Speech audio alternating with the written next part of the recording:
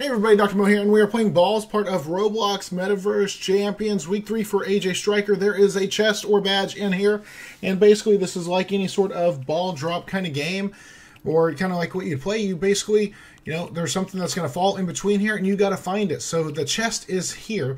You basically are just jumping around in between all these different balls, and just trying to find a chest.